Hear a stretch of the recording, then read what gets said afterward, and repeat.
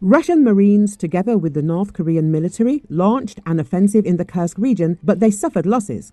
According to Forbes, Russian Marines, apparently backed by North Korean reinforcements, threw themselves at Ukrainian positions in Kursk Oblast in western Russia. The agency writes, according to the article, Russia's 810th Marine Brigade, with North Korean reinforcements that arrived at the front last month, was not the only Russian unit to counterattack the Kursk salient, but it may have been the most unsuccessful. As Forbes explains, one of Trump's proposals is for Ukraine and Russia to agree to a ceasefire along the current front line, which includes not only southern and eastern Ukraine, but also Russia's Kursk region. If Trump's plan actually works, and it's a big if, Russia would effectively give up 270 square miles of Russian land in exchange for about 20% of Ukraine. That's 45,000 square miles it would occupy. Forbes writes, noting that Russian dictator Putin would clearly not be happy with this seemingly favorable exchange.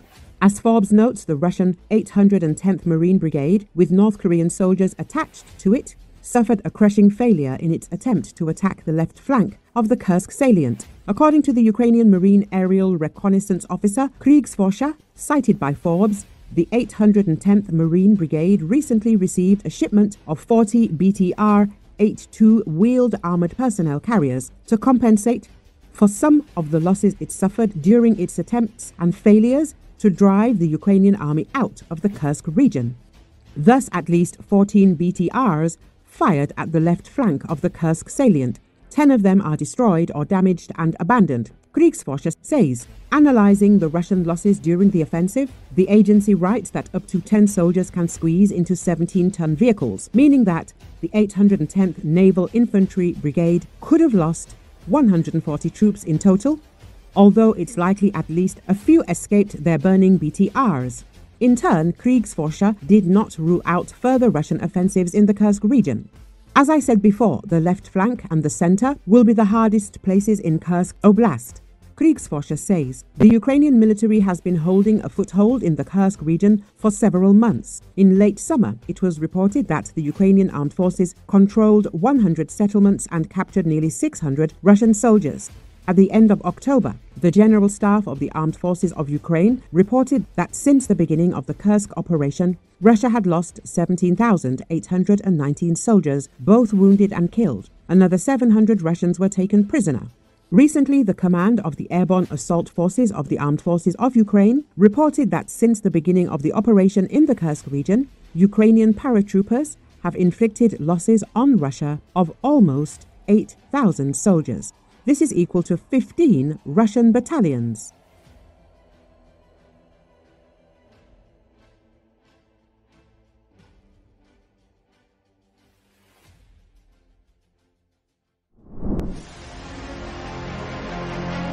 Chinese military is studying the characteristics of HIMARS weapons used in Ukraine. Among them are drones and which they could potentially encounter in a war for Taiwan.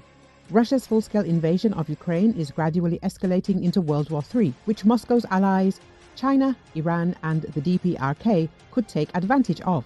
This is happening in particular because of Kiev's weak support from Western countries. This was stated by Foreign Affairs media outlet. According to experts, Western support for Ukraine has stalled since the start of the war. Their greatest fear is an escalation of the conflict, which is why they are limiting the use of their weapons in Russia. The situation has led to countries outside Europe turning to Russian President Vladimir Putin with diplomatic schemes to end the war, experts say. However, it will be difficult for them to take a neutral position, making Ukraine unlikely to agree to talk. Foreign Affairs stressed that the war in Europe is gradually turning into World War III due to its gradual increase in scale. This could be exploited by China, Iran and North Korea, for whom participation in the war in Ukraine could help prepare for wars they may wage in the future.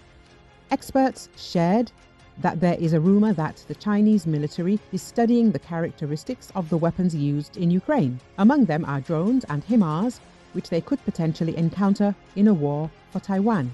Iran also received Western technology captured from Ukraine, including anti-tank and anti-aircraft missiles, which it could study for its own production, experts said. North Korea could gain combat experience for its soldiers. Foreign Affairs recalled that Europe has been waging wars beyond its continental borders for a long time.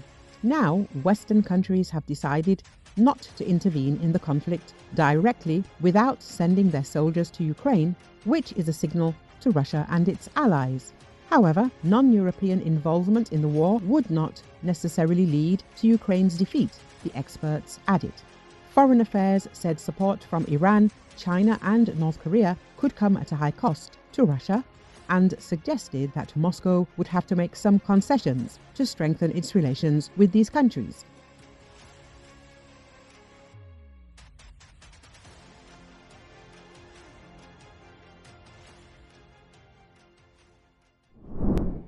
Hungarian Prime Minister Viktor Orbán said on Friday during a radio interview in Budapest that if U.S. President-elect Donald Trump had won the U.S. election in 2020, there wouldn't have been a war in Ukraine. People say a lot of things about Trump, including people who don't like him, but there's one thing that no one questions, which is that he does not launch wars, Orbán added. He added that strong leadership from the U.S. would have ended the war in Ukraine.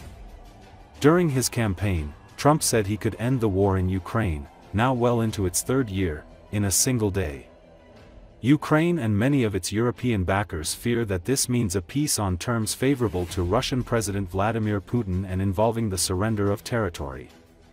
European allies in NATO hope to convince Trump that if he helps to negotiate any peace, it should be done from a position of strength, for both Ukraine and the US. Orbán, widely seen as having the warmest relations with Putin among all EU leaders, has routinely blocked, delayed or watered down EU efforts to extend assistance to Kyiv and to sanction Moscow over its war. He has consistently pushed for a ceasefire but without detailing what it would mean for Ukraine's statehood or territorial integrity, or the potential security implications for Europe and the United States. Azután történnek, hogy Donald Trumpot ismét megválasztották az amerikai. A háború 2 évéről beszélek, és azt is mindenki tudja, hogyha 2020-ban Donald Trump nyert volna az Egyesült Államokba, akkor ez a 2 év, ez a lidérc nyomásos 2 év meg sem történt volna, nem lett volna háború, mert lett volna olyan erős vezetője Amerikának, aki kellő időben megkötötte volna a szükséges megállapodásokat. Ez elmaradt. Kormányfői folytatják a megbeszéléseket. A tárgyalásoknak külön... A fronton a helyzet nyilvánvaló, tehát katonai vereség van. Az amerikaiak ki fognak szállni ebből a háborúból. Egyszerűen nem fogják bátorítani a háborút, nem fogják azt mondani, hogy a háború jó dolog. Donald Trumpról sok mindent szoktak mondani, azok is, akik nem kedvelik, de egy dolgot senki sem kérdőjelez meg, ez pedig az, hogy ő nem indít háborút. Orbán Viktor miniszterelnököt.